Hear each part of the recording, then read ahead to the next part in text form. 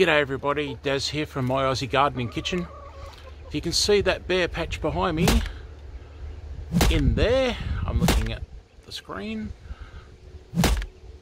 I'm gonna do a little experiment and see if I can just throw down some potatoes and grow them in average soil that I actually grew potatoes in last year.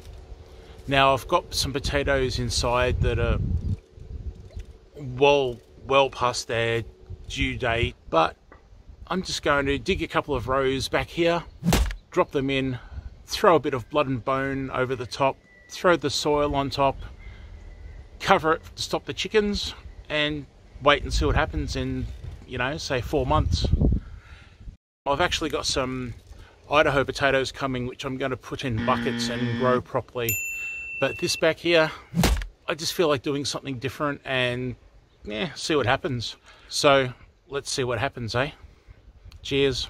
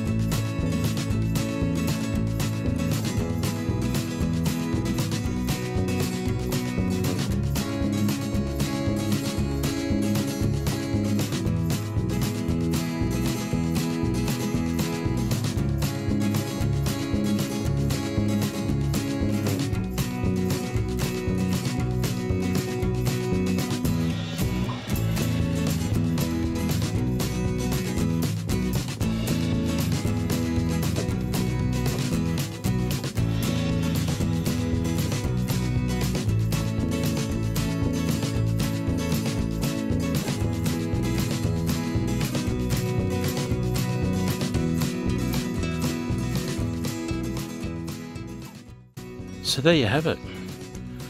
Very quick and simple one, this one. I've pretty much just dug trenches in the existing soil and put the potatoes down. The chit's facing up, so if they do grow, the new growth will grow upwards. Covered it up with net just to stop the chooks from digging it up. Then what I will do is give it a water in after this. I'll then give it a mulch with sugarcane mulch when I get some next. And I'll recover it so the chickens don't dig it all up and scratch it everywhere.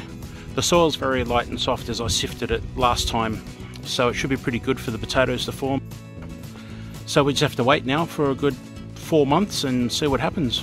Thanks very much for watching. Please check out my other videos, and please show YouTube how much you like this video by clicking the like button and commenting. Thanks, and see you next time.